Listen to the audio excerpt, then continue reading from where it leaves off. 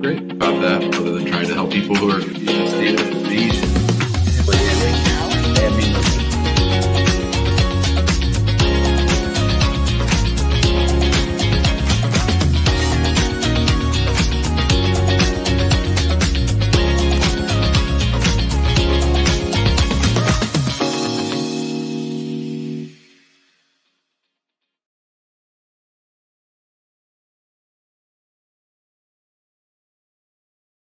Welcome back to the Immigration Answer Show. My name's Jim Hacking. I'm an immigration attorney practicing law throughout the United States out of our offices in St. Louis, San Diego, and Washington, D.C. I'm fired up today. TikTok's been shutting me down.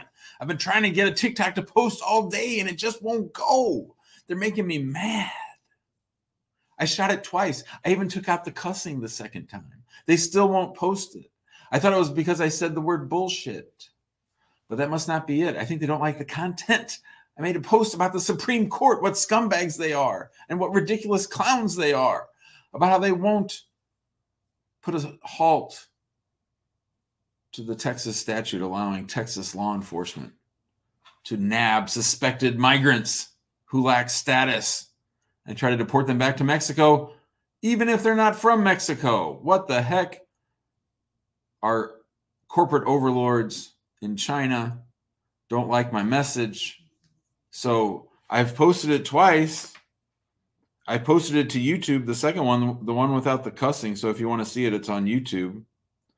But TikTok just times me out. It says 0 views, 0 comments. It's making me mad. So I made a nice little TikTok about dumb mistakes people make at their green card interview. So don't do that. Now, listen, one of our favorite people is in the waiting room. So we're going to have to get to her right away. We don't want to keep her waiting. She's a very busy nurse. You know that. Nurse Laura is here. Hello, Laura. Hey, Jim. How's it going? Good. I thought maybe you might be coming on sometime. You said you were, and then yesterday the name of a certain company came up, so I thought you might be coming to pay me a visit. How are you? Yeah, I'm doing okay, thanks. Yeah, still with that ear infection, but that's okay. Oh, that's no fun. How's Seattle? Oh, it's Seattle. Do you like living there? I think out of most places in the United States, I would prefer to live in Seattle. That's cool. Yeah. Well, what's up? Yeah. What's up? So I came on to ask you a question, and I don't think you're going to like this. Oh, let's do it. Let's hear it. That's fine. That's fine. Yeah. So I did something that you told people not to do. Okay. I filed an I-90 to change my last name after our wedding in August. Oh, that's okay. It was actually approved, so no problem there. My card was supposed to be, well, it was produced. So the timeline was basically, it was 6 months to approval. And then the card was produced in about 2 weeks, sent out, and then sent back to USCIS as undeliverable. I am still waiting for this damn card. Have you changed your address? No. Has the address, like, is it, when you got your original green card, is it still the same address? Exactly the same. So nothing's changed. Mm-mm. Did you talk to your post office? Yeah, and they blamed USCIS. USCIS is blaming USPS. So it's like that Spider-Man meme where they're pointing at each other. Yeah. Yeah. Right. That sucks. Well, I don't know what to tell you. Adela has a little trick she does to get on the phone and get them to keep from destroying it. That's the main thing right now, is you don't want them to destroy it. Yeah, I have an inquiry in to get them to send it back. Yeah. And they said that they're working on it and that I shouldn't keep asking because it'll work slower if I keep asking. That's not true. That's not true. I know it's not. I'm like, oh, it's bullshit. Yeah. But if you say bullshit on TikTok, they won't post your video. I don't post on TikTok anyway. Oh, smart. Maybe I shouldn't either. Well, TikTok's a pretty good app, so I can't blame you for that. Yeah. I just don't have anything to say. But I did want to ask you, hypothetically, if a person is non-religious but is a pacifist, what are their chances of getting U.S. citizenship? You mean because they have to swear or affirm that they're going to say the truth? You're worried about that part, or they swear that they're going to help out if there's a military reason? To take up arms for the United States. Yeah, that's a good question. And, I would say that most likely, I looked at this a while ago. Well, Well, let's pull up the questions real quick. Do you have them there with you? I can look them up real quick. I don't have anything up right now, but Yeah. I'm just curious. I had it up yesterday. I might still have it up. Let me see. No worries. I know that the ACLU has fought USCIS on this a few times. Well, that's what I was going to say. Is that, you know, there's I've talked before about all the old you know, prohibitions about communism and things, but also pacifism back in the day was a real big problem for people that wanted to become citizens. So yeah. So let's just look at the questions exactly. Do you support the Constitution form of government of the United States? Do you understand the oath? Are you willing to take the oath? If the law requires it, are you willing to bear arms on behalf of the United States? Mm-hmm. And yeah, so that, I think that is a problem. I think it's a statutory thing. I mean, I could check on it. That would be a fun thing for our, maybe this hypothetical person won't be applying anytime soon, right? Oh yeah, for sure. So maybe email me in May when the interns come. I'll have them research it. Sure, that sounds good. Yeah. One of the interns is going to be my son, so that'll be fun. Oh, that's great. Which one?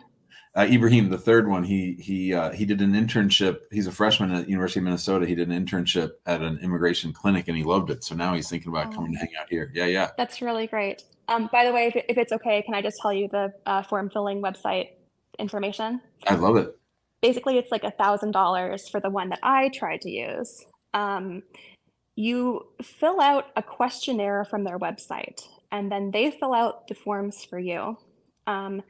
Some of the forms, I mean, one of them had a question about, I think the 485 had a question about, have you ever worked in a prison, internment camp, all that kind of stuff. And I was a prison nurse. So I had to say yes to that question, and then they said no on it. So then they claimed that, oh, well, you know, you filled out the forms yourself, and that's why there's so many errors on this. I'm like, I didn't see these forms until they showed up on my doorstep. So I don't know. Anyway. So you caught the mistakes. You caught the mistakes before you sent it in. Oh, absolutely. Yeah. No, I read that thing super closely, fine tooth comb. The other thing is, I don't know if this is in every state, but in states where it needs to be an attorney who fills out paperwork for you, they will refuse to fill out the preparer section, which, as far as I'm aware, is perjury if you say that you did it and you didn't actually do it. Yeah. I mean, that's probably the best tell of all, just generally with notarios or form fillers, is if, and to me, if someone won't sign their name to their work, that's just, you know, nothing good's going to happen from that. 100% as a nurse, I completely agree. So did you have the sense, Laura, that you were putting in the information and it was just automatically mapped to forms, or did you have the sense that somebody was actually typing it in? No, there was someone who was typing it in. How do you know? So from the contact that I had with the people who were filling out the forms, it was, I don't know how specific I can be without. Yeah, it's okay. But just, you had the sense that there was a human being in between you and the forms. That's all I need to know. Very much so. Yeah. They said, when I emailed them to tell them, hey, I was a nurse in a prison infirmary. I wasn't a CO or anything like that. Like, I just had to say yes to working in the prison. They said that they would tell the person who was their form specialist. So there you go. Okay. Yeah. There was also an attorney who went over the forms, and they also did business law mostly. So I don't know what the heck was going on there, but they did a really bad job. So as a client, you can actually see the name of the attorney that they're using to. Yes. Okay. I shouldn't say client because you're not a client, but a customer of these companies. Okay. All right. Perfect. That's great. That's all good to know. And of course, with our example yesterday, you know, that was a perfect example because yes, mom is entitled to get her green card. Yes, that's true. But has anyone thought about the overall picture of what happens to the son when mom gets her green card? And then, of course, son is also eligible to get a green card through mom. But is that the right thing for him right now? These are the kinds of things that you lose when you don't work with attorneys that know what they're talking about. Totally. It made me really upset to hear that he had used Boundless. Well, I don't know which company he used. I don't remember. He did mention it, and I remember it. But anyway. All right, cool. Have a great day, Laura. I hope you feel better. Thanks, Jim. Take care. Yeah. Yep. All right. We're having fun. It's not often we get all of our favorites on one of the shows. That's always good. I'm still trying to figure out. Princess Lizzie was talking about some food she ate the other day or was hungry for. It was something I hadn't heard of. I meant to mention it, but oh, here's another favorite of ours. Temmie's here. What's up, Temmie? Looks like you're at work. Yes, sir. How you doing, sir? I'm great. How you doing? Yeah. I'm very, very sorry. I'm having some three questions that is kind of a little explanation. The first one, I think I'm not getting these things very, very well. When a foreigner marry citizen and he have a kid, is it when he or she, when they file, if the kid, the baby of, let's say the kid is under the 18 years, like some processing of the green card took like 4 years, 5 years, whatever, before you get it. When the kid is like 18 years when he's filing, is it cover the baby or is not cover the child? Okay, so we have a U.S. citizen who marries a foreign national, right? Mm-hmm. And the U.S. citizen is applying for, and the foreign national has a kid. Is that what you're saying? Yeah, like the beneficiary have a kid. And how old is the kid? And the kid is 17 years when they file. So if they're under, and the U.S. citizen is filing for the kid. Yeah, no, like in the paper, you see, when they fight together, like some father or mother like them to become citizen before they fight for their kids. Is it something that makes sense, or you just file it together? So no, that's a bad call. So if a U.S. citizen marries a foreign national and that foreign national has a kid who's 17, the U.S. citizen should file an I-130 for the mom and an I-130 for the child, two separate ones right away. Don't wait for mom to get her green card. Okay, so that's my first question. The second question is that I have a friend that they marry, but him and his wife, two of them have like a place, and the list of the guy is not yet finished. So they kind of shuttle. They spend 3 days here, 3 days here. But the guy have a pending asylum, but it's not changed the address to the wife. Is it something that they can have a problem for him in future? Well, is he going to apply for some benefit through the wife, or is he just going to stick on asylum? No, he's going to do something on his wife. And so he's waiting till they live together to actually file the I-130? Yes. Which I think is a good idea. I think that's a good idea. Yes. No, for the asylum case, no. If he hasn't filed the marriage case yet, then it probably doesn't matter. And on the asylum case, I mean, as long as he can check his mail and if he's splitting time, that's okay. Mm-hmm. So that's my question. Thank you so much. How is the fasting is going? Good. It's going great. Today's day 10. So I look up at the moon every night and see that it's getting bigger and bigger. So I'm happy. But there's something in concerning the fasting. In Africa, they said until the sun went before you can break in the afternoon. Yeah. But in Maryland here, I saw that some of the sometimes 6 o'clock, 6:30, the moon is still there. The sun is not yet finished. How are you guys doing it? It's like 7:15, so it's not too bad. Oh, 7:15. Yeah. Okay. See you, buddy. Thank you so much. All right, later. All right. Let's go to Have a Question. What's up, Have a Question? For a friend. How you doing? Hello from Paris. Oh, we had a great time in Paris this summer. Oh man, did we have fun? Nice. I love Paris. What can I help you with? Yeah, well, just to say, I'm a U.S. citizen living abroad. I've never lived in the United States. I'm married to a French citizen wife, a beautiful wife, and we've got 3 kids. They're 15, 11, and 6. And my parents, my father has lived in the U.S. for many years during his childhood. And basically our goal is to see if we can get this U.S. citizenship for our 3 children. So I've looked at the N600K form, which could allow this through my dad, therefore the grandparents of my children, because I can't justify 5 years in the U.S. Right. My dad can. So my first question is, who should fill in the form? Should it be me who actually apply it or do the application to the USCIS, or does it have to be my father? I've never handled a case like this. Really? Okay. I think they're pretty hard to pull off. Not to say it's impossible, but I don't know the answer to that because I've never done it before. Okay. I mean, the form should say the N600K should say who fills it out. Well, actually, you put the name of the children.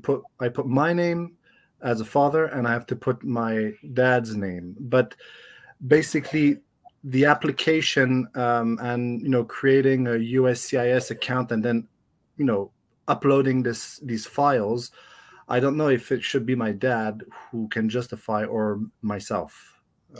Well, I mean, I'm looking at the form, so it says the first couple of pages are all about the child, right?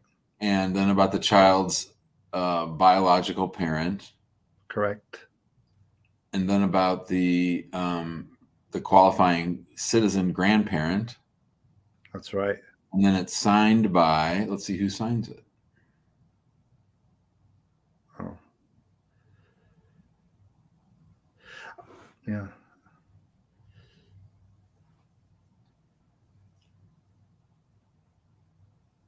It's funny, they don't say, let's see. Okay. That's the point. Yeah, so the child is the applicant. Yep.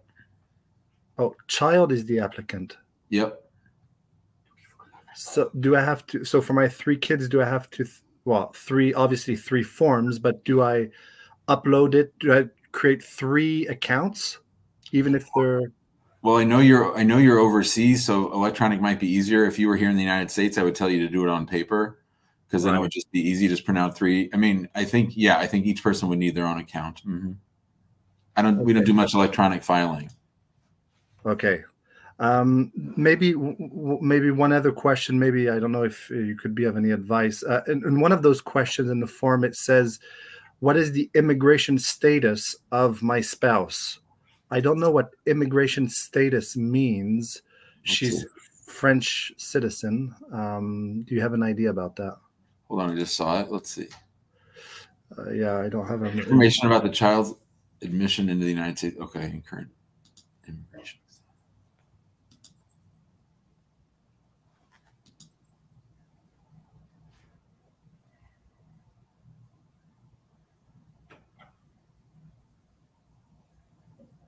Yeah, so your wife has no status in the United States? No, she doesn't have a green card or anything, never been there. Yeah, so you would click as a tourist. Yeah. You would just say other and none. Okay. Okay. And then one last thing, I've once I submit these forms for the 3 kids, then there's normally an appointment with a USCIS officer. And yeah, I don't know if you can file this from abroad. I don't know. Oh. Well, the filing I think, because I created an account yesterday and it seems that I could, but then it's the appointment, once they analyze and they get an appointment, and you have to go. There's like a little ceremony they do. They bring in all the N600 kids together and they do this little flag waving thing, and usually there's a part that they're in the United States. Okay, so that means that, let's say I could not do this face to face, like let's say in the U.S. Embassy here in Paris, for instance. I don't know if that's an option. Yeah, I have not seen that, but I was just wondering. I doubt it because it's all a USCIS thing, and the USCIS offices have all closed overseas. Okay. Okay. All right. Thank you, sir. Yeah. Yeah. So it's the allegiance that you are referring to with the flag and so on, the oath allegiance. Yep. Okay. Would there be someone you could recommend me to talk with? I don't know. Is this very specific? It's very unusual. Unusual. Okay. And I think it'd be something hard to pull off from overseas. Why are you doing all this? Is the plan for everyone to come to America? Well, yeah, it's to, part of the heritage of my family, to give it, and then giving the possibility to my children, if they want to move into the States. It'll obviously be easier with the U.S. Citizenship rather than applying for a green card or. Yeah, so you might do some checking to see if you can even do this overseas. I just don't know. Okay, because I tried to get in contact with USCIS representatives yesterday, and it's They're not going to know. impossible. This is a very, very rare thing to think that somebody could get their citizenship through their grandfather. That's just something that they're not seeing very often of that. I bet they probably do this 20 times a year for the whole country. Mm. Okay, are there any, maybe another firm, that who has no? I don't know. Okay. Well, good luck. Thank you very much. See ya. I don't know if I was much help, but good luck. Thank you. See ya. All right. Good to see everybody. We're having fun. We're trying to answer some questions. Did I see Donna's here? Big up, Donna. What's up, Donna? Yeah, that was fun having Laura on. Jay Cruz is here. What do you say, Jay Cruz? Hello. Good afternoon. Yeah, for sure. How you doing? I'm very well, thank you. I always enjoy getting insight from you. I think it's probably a really basic question, but I feel like I'm overthinking things. Okay. Real quick, my brother-in-law, he's here for a period of authorized stay with humanitarian parole with Nicaragua, and that ends March of 2025. In the meantime, he has applied for asylum, so standing in the long line for that. My question is, when it comes to renewing his work authorization, is he going to be applying for a new work authorization based on his pending asylum, or is he going to be applying to renew it, but then just with a different eligibility category? I would say both if he's eligible. If he can apply for both, do both. But yeah, for asylum, he'll have the right after the time passes to apply for EAD. Yep. Okay, that was all my question. Thank you. Awesome. See ya. That was easy. All right. Aniket's here. Aniket, you're on mute. Yeah. Hey. Hi, Jim. How you doing? Yeah, I'm doing good. How are you doing? Great. I'm doing great. Yeah, Jim. So I have one question for you. That's a pretty I need to explain you something before I get into the question. Is it fine? Yeah, sure. Yeah. So Jim, my question is, I came to US on a student visa for my master's, and after my graduation, I got married to a lawful permanent resident in June 2023. Okay. So basically, we filed our I-130, I-485, 765, and I-131 in July 20. They were concurrent? You filed them together? Yes. Okay. And after a couple of months, I got my I-765 approved. Great. And in January, the I-130 also got approved. And it has been 2 months since I haven't heard back from them regarding the I-485. And it's still in the actively reviewing mode. Oh, yeah. So, well, it's going to be in that for a long time. You know about the visa bulletin, right? Yes. Do you know about the visa bulletin or no? Yeah, I do know about the visa bulletin, but do I also need to check it on the visa bulletin in the F2A category? In the F2A category? Yeah, you sure do. Here, let me show you. So you're past the filing part now. For you, what's important are the final action dates. So right now they're giving out green cards to people with a final action date, the spouses of green card holders, the F2A category, from September 8th of 2020. So you've got a while to go. Okay, Jim. So I have one follow-up question regarding this. So I have seen I have seen cases getting approved, who have applied after July also, and they are also married to a LPR. So is it like a random thing, like the people get approved, or how does it go? I don't know if that's, I believe you. I don't know if that's true though. I don't know if people are giving you right information. That's not legally possible. So basically, I should wait for my final action dates on this F2A category. Is that correct? Not that you should. You have to. Okay, I have to. No, in other words, it's going to just stay in that actively being reviewed until right now. There's no visa available, so that means they can't give you a green card. Okay, Jim. So the second question which I have is, I will wrap it up quickly. So currently, I'm working as a software volunteer at an NGO. During my F1 OPT, I have got my OPT EAD card, and I'm working as a volunteer to protect my F1 status. So the thing is, I have already got my adjustment of status based EAD with me. Yeah. So I am thinking to get some paid employment so that I can support my family. So you can pay your bills. Yeah, sure. Yeah. So the thing is, you're right. Okay. That is a That is a violation of your OPT F1. Yep, that's true. Yeah, so is it okay to use the AOS EAD since we are like, I guess 2.5 years back on the F2A category in the final election days. So Well, is it okay to use the AOS EAD before the F1? Right now, it's probably more than 2.5 years because it's not jumping month to month. So it's been stuck for a while. So I don't think you can even say that. I think it's even going to be longer. I think what's going to happen is you're going to be pending as a spouse of a green card holder until your spouse gets their citizenship and then upgrades your case to immediate relative. Okay, so the last question is it okay to use my AOS EAD before my F1 OPT expires? Well, here's what I'm saying.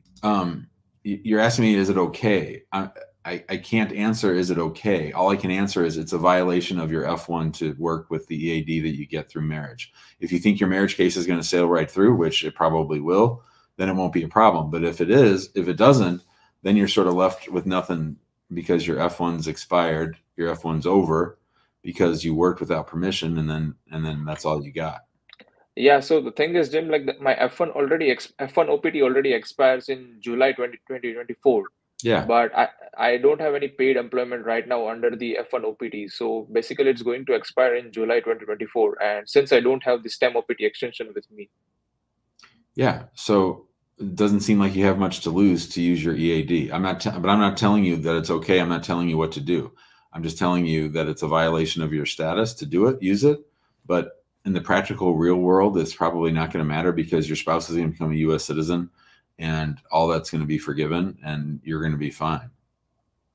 Okay. Yep. Thank you so much, Jim, for taking my questions. You're welcome. You're welcome. Good luck with everything. See you, Aniket.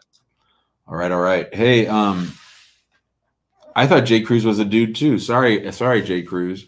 Hey, I got a new picture of me and the Nornator. How about that? That's from 2 years ago. This was a great day. We went, that's the end of a field and we would hit softball. She hit softballs and they'd go up the hill and ride back down. So we had a lot of fun that day. So I got that framed. It just fell over if you heard that loud crash. So that's what that was. Hina has a great idea, which I really like. And that was that we have a day where all the OGs come in and say hello. I think we can actually have 10 people on screen at the same time. So we would have to figure out, we'd probably have to do that separately from the show and just record it and play it or something. I don't know if we could pull it off, but I could say the show's starting at 4 and we could have everyone come at 3:45, something like that. That would be fun. It'd be fun to see everybody, to see all the OGs at once. That would be fun. Maybe we'll do it on my birthday in September. That would be fun. Or maybe when we hit episode 600. We had some good guests for 500, but Hoolie's going to remember. All right. Amrit is here. Hello, Amrit. Hey, Jim. Before I, ask my question, I'd just like to give some quick background about my case. So, I came to the U.S. A few years ago on F1 visa to start my bachelor's degree. And I graduated in 2021. And last year, I got my H-1B visa picked and approved. Awesome. And all of that. And so right now, later this year, I have plans to go back to school and pursue a master's degree. And I know that I'll have to, transition from my current visa status, which is H-1B, to an F1 visa status. So I know that there are, a couple of ways to, go about that. One is to do a change of status while I'm in the US, and the other one would be to go back to my home country and get, a new F1 visa, stamped through the country. Who told you can do it in the US?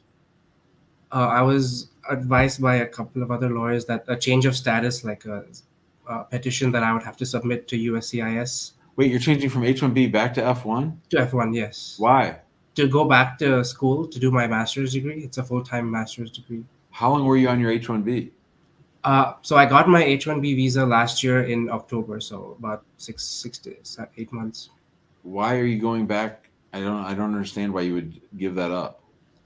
I'll be able to start my H-1B back again right after I finish my master's degree, right? So that's why I thought I can just get the studies out right now and then start my H-1B right after I finish my master's degree.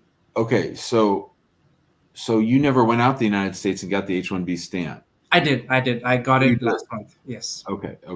All right. I got it stamped last month. And so Dude, would you let me recommend?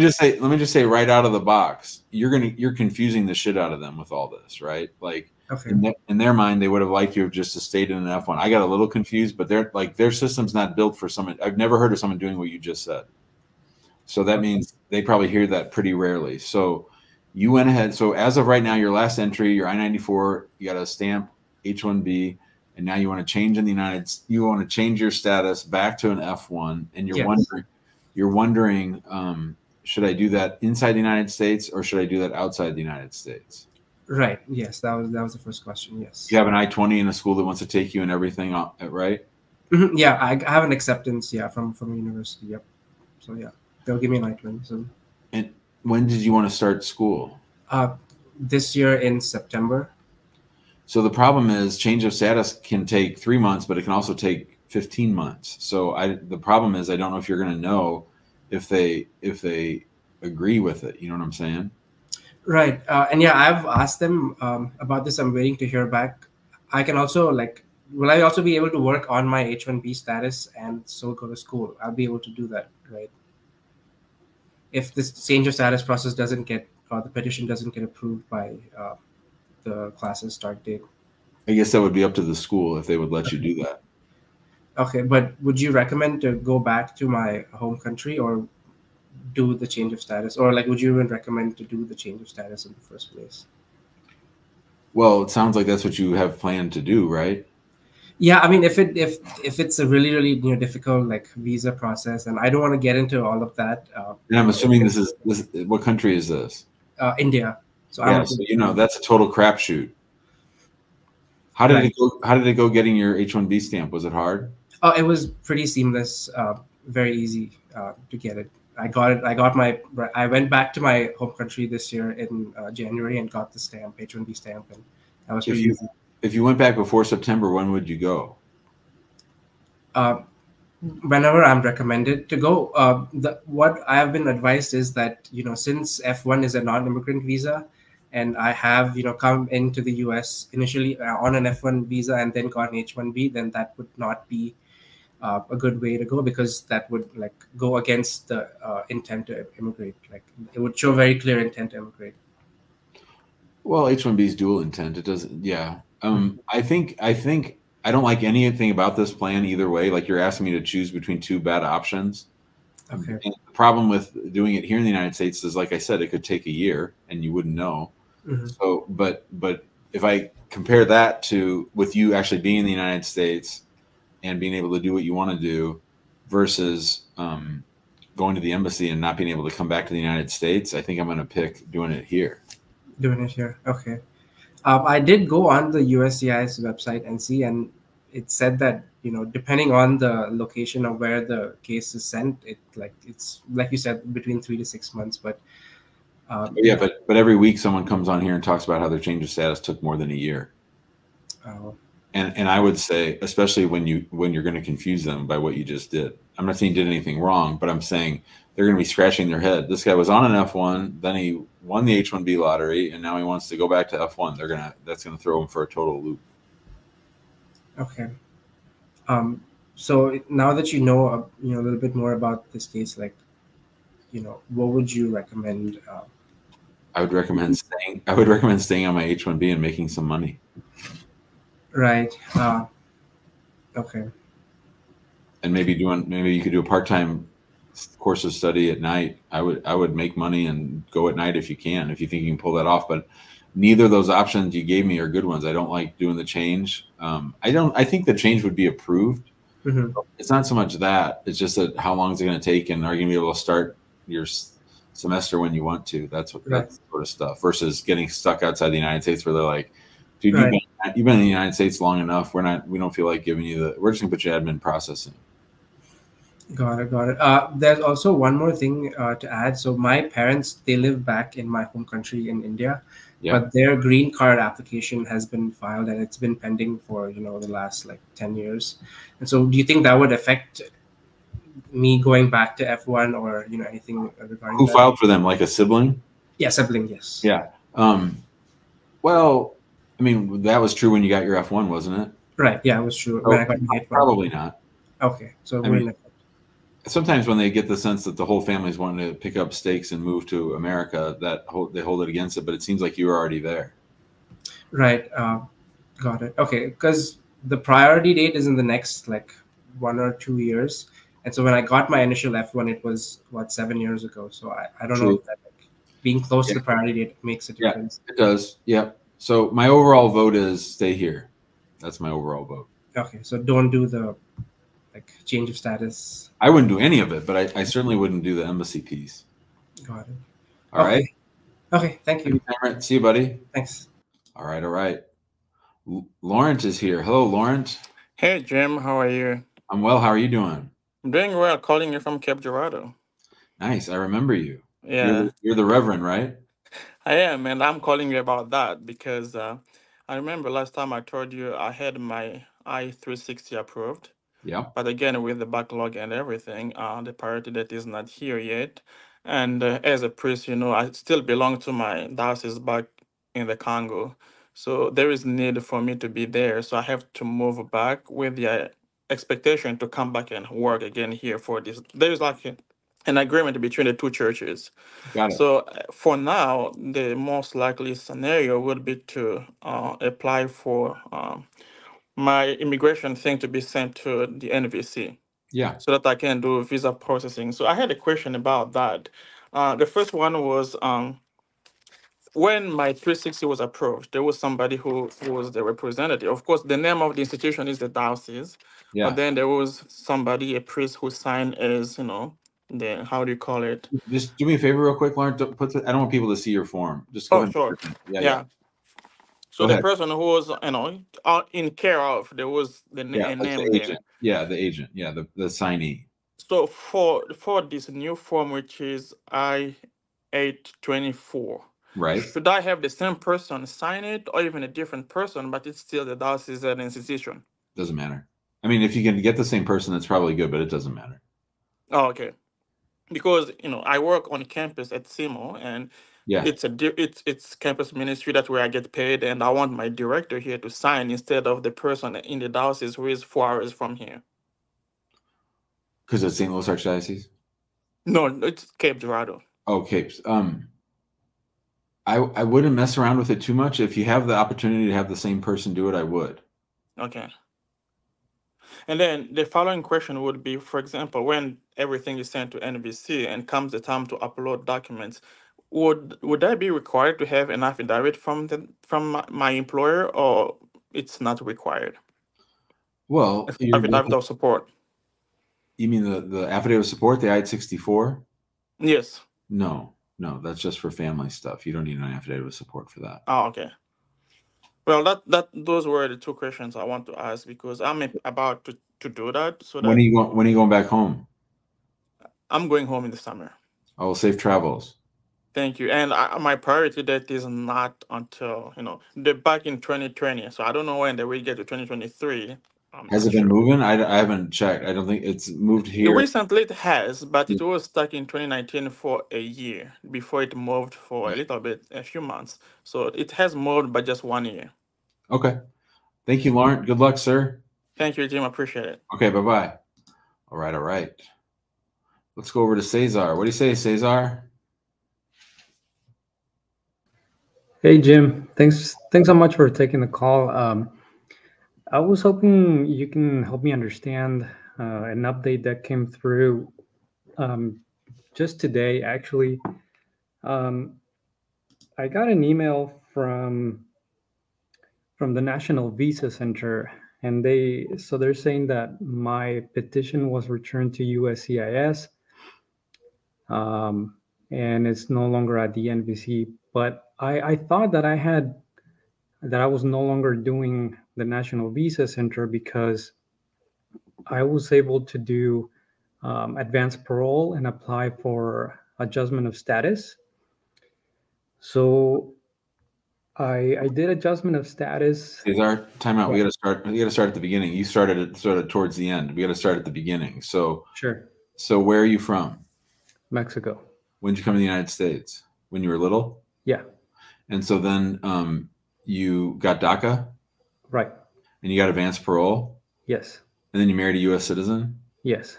And before you left the United States, you filed an I-130 petition? I did. And so did you file the I-130 as a standalone, like not with a 485? Correct. And then when you came back on the advanced parole, you filed the 485?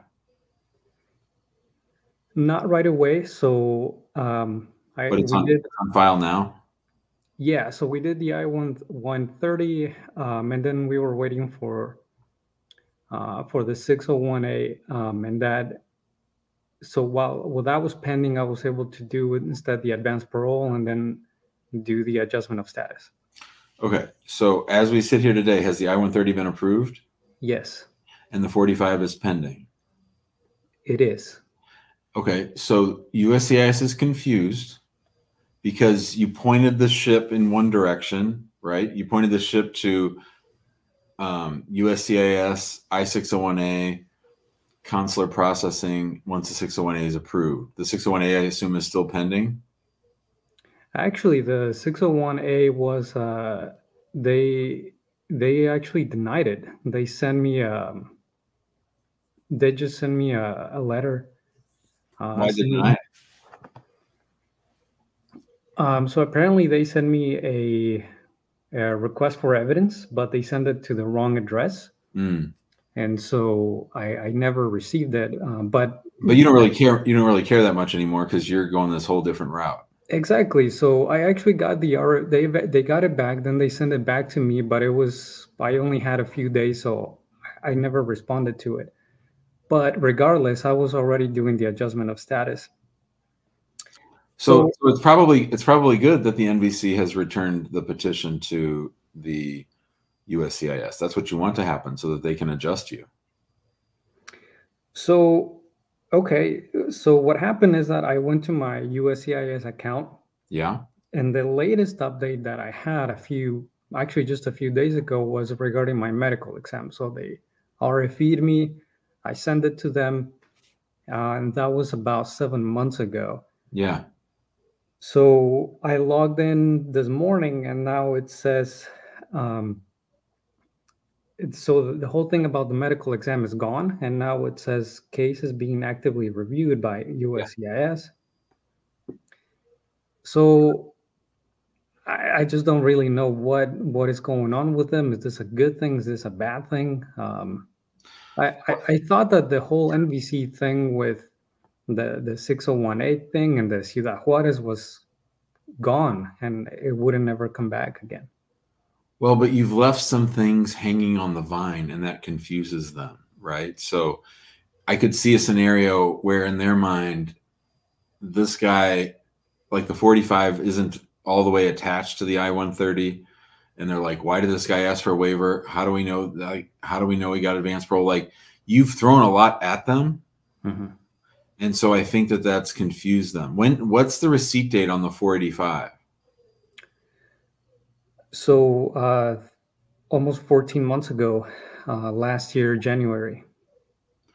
Yeah, so I don't know for sure, Cesar, but I think eventually you're going to have to sue them because they're not going to be able to make all the sense of all this. I think you're just going to get stuck in limbo for a while. I mean, you're pretty close. 7 months since they asked for medical, that's starting to tell me that they're confused and they don't know what to do, so they're just not going to do anything. You know, I love that saying, the confused mind takes no action, you know. So I think in a way they're sort of overwhelmed by all the stuff that you've given them, and then the 601A got a re-RFE'd and then you didn't respond. So I think that there's just all this stuff that's sort of slowing the case down and they don't really know what to do. Mm-hmm. Okay, so at what point should I be thinking about potentially suing them? Where do you live? So the closest city would be Portland, Oregon. Yeah, so I would say, anytime. I mean, 7 months is a long time. The case has been pending for 14 months. So whenever you're ready, I think. I mean, you can wait as long as you want. I don't want you to spend money you don't have to, but I think it's the only way you're going to get them to pay attention. Okay. Yeah, I also noticed actually, Jim, that the estimated waiting time, it actually jumped from, it used to say 5 months and now it says 2 months. Oh yeah, well, we don't believe anything they say about that. When did you file the I-130? That's because that's real to me. We can really play with that. Like, when did you file the I-130? The I-130 was filed in 2019. Yeah, dude, I'd sue them. Yep. Yep. Okay. They're not going to mess around with that. Okay, Jim. So I could email you. Yeah, just email me and say, hey, it's me, Cesar. I'll remember what happened. Okay, sir. Thank you very much for your help. I appreciate it. You got it. Have a good day. Oh, old Donna's having fun in the comments, as she often does. She's making me laugh. She gave Joan a big up. Your damn self, Yardy. What does Yardy mean? We got to know what Yardy means. What the heck? We got to get the lingo down. That's so much fun. I love talking to Donna. I hope one day she comes on the show. I think we could invite her. Even though she's new, we can invite her to the OG meeting. Zach is here. What do you say, Zach? Hey, Jim. How are you? I'm great. Good to see you. Yeah, for sure. So I just get to US like 5 weeks before.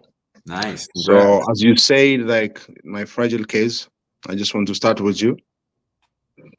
The 19 days rule, I just want you to explain for me shortly, which is I know it, but I just meet somebody the other day, like in the dinner. He says he's a lawyer, but he says something which has confused me. Okay. Do you want me to say the things what I just like? I have a conversation with him, or do you want me to listen to you? Just tell me what you want me to help you with. I don't understand what you want. I just need like the 19 days rules. I just get here at US with a visit visa, which I didn't decide to stay here, but finally I decided to stay here in the US to seek an asylum. I don't have like marriage status or anything, just to seek asylum and to continue my case. Why do you fear going back home? The situation where I'm living there is very critical. I have some serious kids there, for real. Okay. And should I just also, I have a question also, another one's like, should I have to prepare my documents from there? I didn't plan to stay here. I just came for 15 days. Finally, I just decide. I wouldn't just expect to be like this, but I have to decide immediately. Have you left your country and gone back to it at all? Can you come again? Is this the first time you've come to America? Yes, the first time. The first time. And you just arrived 19 days ago? 5 weeks. Yeah. So you're gonna like have it means like 1 month in 1 week.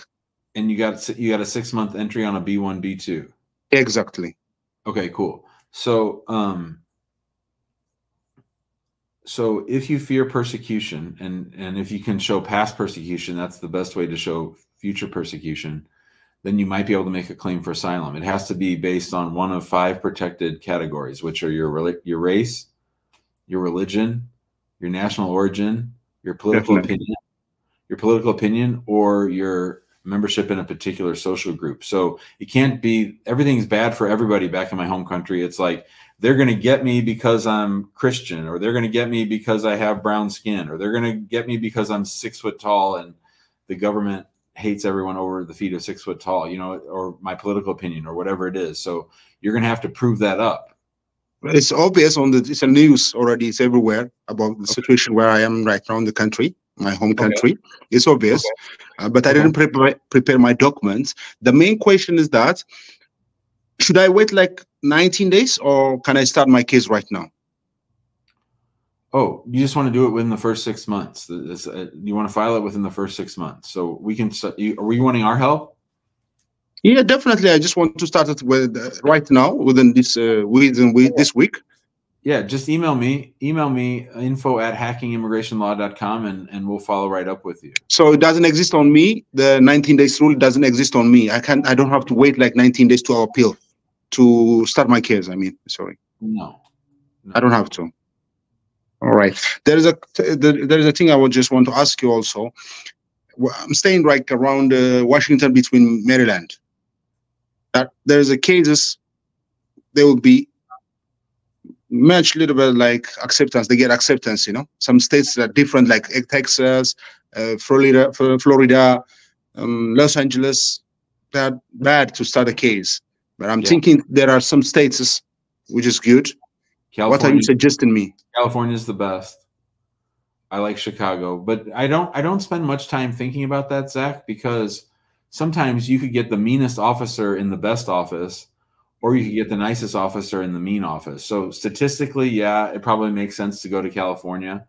But other than that, I don't have many thoughts. And I would say just live your life and make your asylum claim. All right. Is there anything you want to tell me? No, the stuff I want to tell you, I'd rather tell you after you email me. I'd rather not tell you on camera. On camera. All right. Thank you, Jim. I get everything perfect. Thank you. Have a good day. Have a good day, Jim. Yeah, you too. All right, Mariana's here. What do you say, Mariana? Hi, Jim. How are you? It looks like you're getting your driver's license photo taken with that blue background. I know. They just painted the wall. How you doing? I'm doing great, and you? I'm well, thank you. What can I help you with? Okay, so I have a couple of questions for you.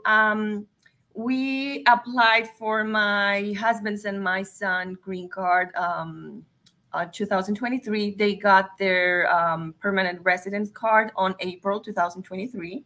Great.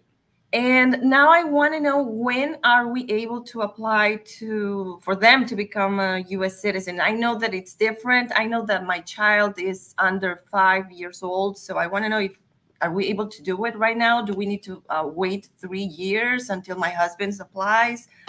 What are the forms that we need to file? So your husband and son got their green cards through you? Yes. You're a U.S. citizen? Yes. And how old is your son? He's going to be 5 this April. So he's like your stepson, right? No. He's my son. I couldn't apply for his U.S. citizenship when he was born because we were living outside the U.S. and I was living outside the U.S. For the last 10 years.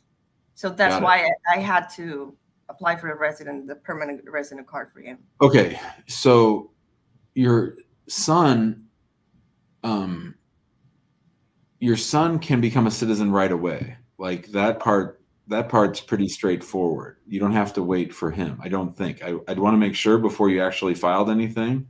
But generally, if he's admitted as an LPR and he's in the custody of his U.S. citizen parent, that's you, then I'm pretty sure he's a citizen by operation of law. We'd have to check, but that's the general dealio with him. Okay. With your husband, how long have you been married? For the past 7 years. 7 years. Okay. Yes. So he got a 10-year green card. Yes. So if you look at the start date on his green card and you add 2 years and 9 months and another couple days, because you don't apply too early, he can apply as long as you guys are still married 2 years and 9 months from the start date on his green card, he can apply on the 3-year rule. So that's when he would do it. Okay, perfect. That's what I had in my mind, that he doesn't need to wait 5 years. Right. But I was confused because I read somewhere that my son was able to apply for citizenship right away. Yeah. I was confused about Form N-400 and N-600. He'd be N-600. Yeah. And I also read that as soon as my husband, if I don't want to apply for my kid right now, I can wait until my husband applies for his U.S. citizenship, and then my son will acquire the right away. We'd want to be careful with that, because I could see it, because I think, and I don't know because I don't have my law books in front of me, but I think your son is a U.S. citizen right now. Oh my God. This moment right now, I think he's a U.S. citizen. I think, by operation of law. What I mean by that is you haven't gotten him a U.S. passport. You haven't filed the N-600. No one has decided that he's a U.S. citizen. Exactly. Let's fast forward 15 years, and you were like a bad mom, and you didn't take care of anything immigration wise. And let's say this little 5-year-old turned into a little criminal menace, and they tried to deport him. Not that any of that's going to happen.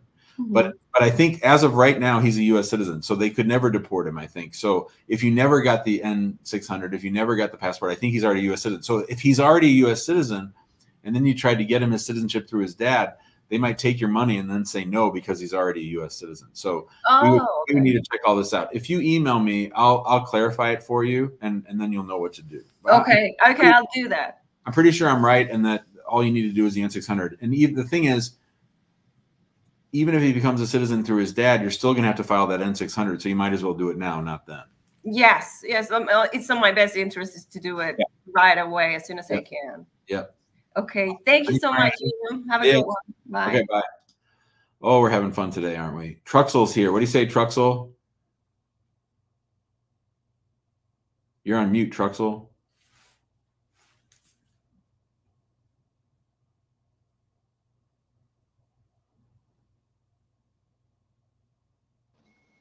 Hey Jim, how are you?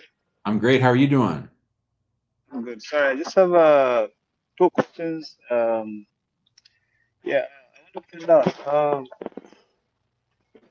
Do you need to explain why you overstayed when you're applying for the adjustment of status? On the question that said, have you ever violated your immigrant status? No, you would just say I overstayed my visa. That's it. At the back of the page? Yeah, you don't explain why. You just say I overstayed my B1, B2, or whatever it was. You don't have to explain why. They might ask you at your interview if you have one, but you don't have to put it in the forms, and you shouldn't. Oh, okay. Is this the same thing with if you like overwork without authorization? Yeah, same thing. So you just, do you write it at the back or you don't? You just tick yes. Yeah, for that one, I would just check the box yes. Mm-hmm. Oh, okay. All right, Jim. That's the only thing I had. Thank you so much. Awesome. Good luck, Truxel. See you, buddy. All right. Thank you. Bye-bye. Bye. Akshay's here. What do you say, Akshay? I can't hear you.